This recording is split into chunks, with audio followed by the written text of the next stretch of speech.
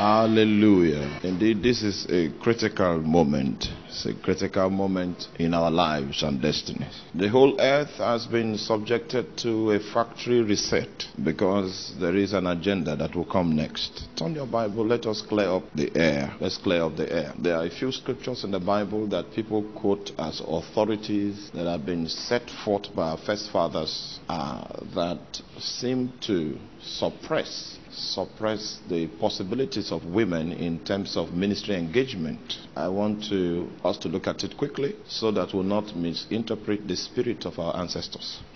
1 Timothy chapter 2. 1 Timothy chapter 2.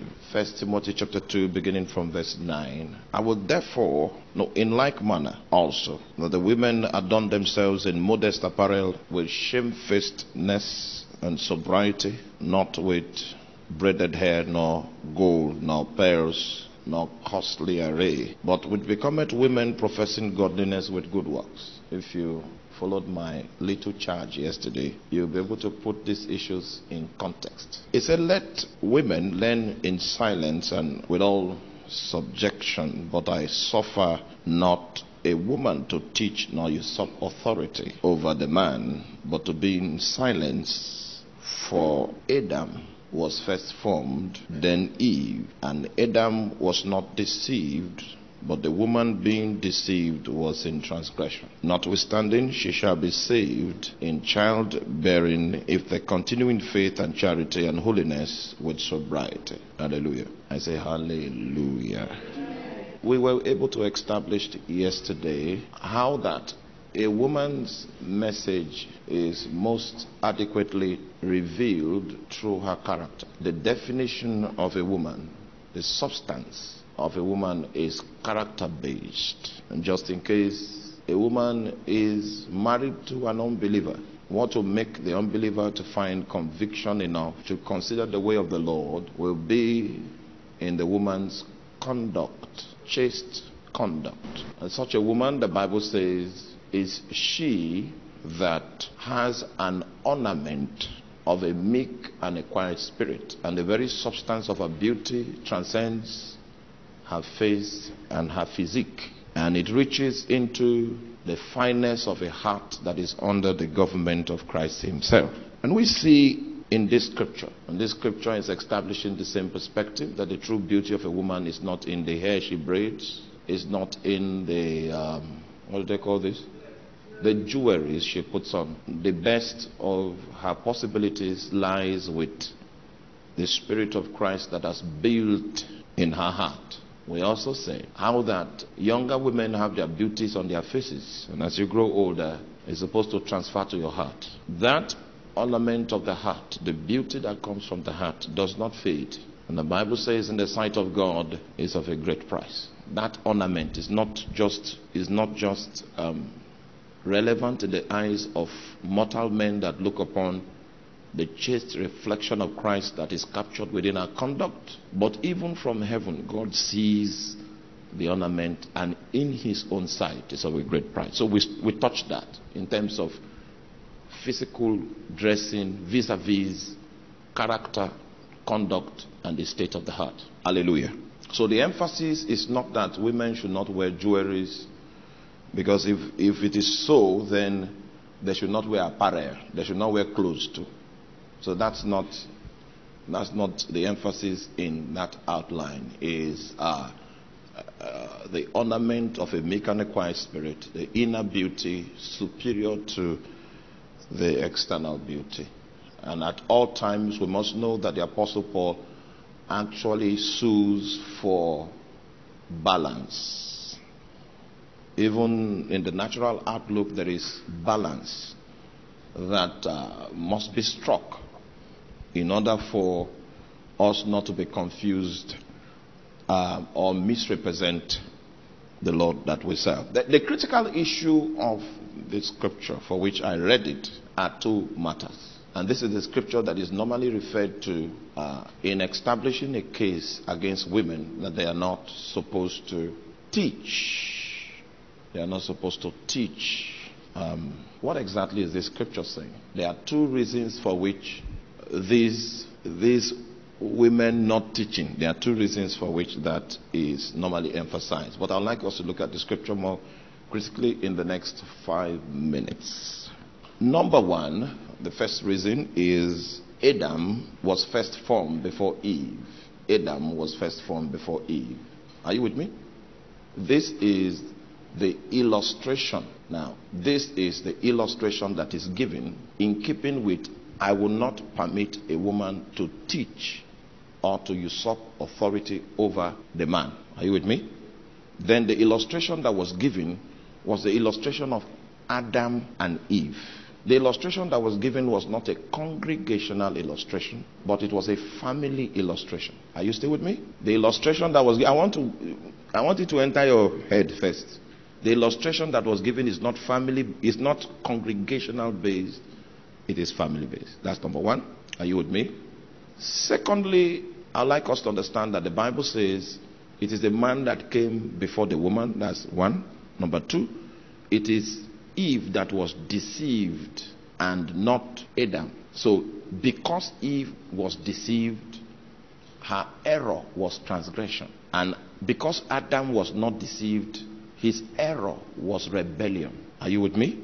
However, the Bible says that if a woman is subject to the processes that God has ordained for her, namely physical childbearing, and spiritual fruit, if she continues in faith, in charity, and in holiness, she'll be purged of her propensity to be deceived. Are you with me? She'll be what? Purged of her propensity to be deceived. Meanwhile, the context that was used to illustrate the presentation was not congregational. The context was family. Adam and what? Eve.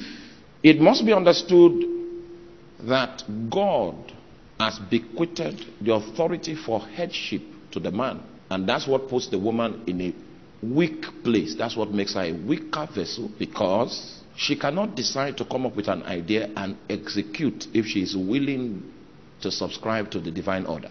So imagine yourself in a position where you are not sure your idea will pass the screening. It is a weak place to be, and it becomes even more weak if you are not a woman of prayer.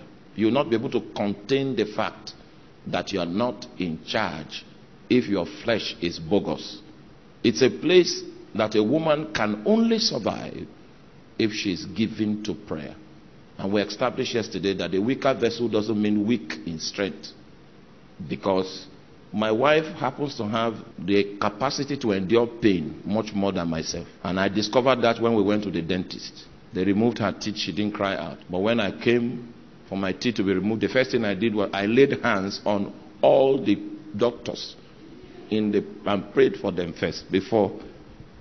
May the Lord help us in the name of Jesus. Is that clear? If God didn't want women to teach, God would not call Joyce Meyer and make her a teacher. I would like you to discern the grace that is upon that woman is the grace of a teacher. And she herself has said, the reason why we don't do stuff that other people do is because I am called into the office of a teacher. What this scripture is trying to put in place is that ministry she's running, she'll have to run it under an authority. A woman cannot be a pioneer. Everything you are doing, you must do under an authority. That's how she was designed according to the divine order. Exactly. But this teaching and usurping authority has a context. And the context is Adam and what? Eve. I just felt troubled to set the record straight, so that just in case a woman senses the teaching anointing on her life, and she begins to see her expression as a contradiction from her passive vista of the position of the scripture, you'll be liberated. Finally, Romans chapter 16 verse 7. Romans chapter 16 verse 7. It says, salute Andronicus and Jumia, my kinsmen and my fellow prisoners, who are worthy of note among the apostles, who also were in Christ before me. Paul was able to identify a sister. Her name is Jumia. And this Jumia had an apostolic calling. And not just a trivial apostolic calling. It was Paul himself that said that Jumia's calling as an apostle was notable. That is to say, that she had the same kind of capacity that men like Paul had, but she was yet a sister. If God doesn't want women to be apostles, he will not have ordained, given Jumia the anointing of the apostle. If this one is too far into the past, how many of you still remember Catherine Kuhlman? That's an apostle. She brought the entire body of Christ, including you and me, into an economy in God. Hallelujah. That was lost before that time. She brought an entire generation into something that was not obtainable before she showed up. That was an apostolic grace that's upon that woman. And if you are confused about anything, you cannot be confused about the hand of God that was upon Catherine Kuhlman. The thing about a woman is that she must operate from a covered position. She cannot be a pioneer.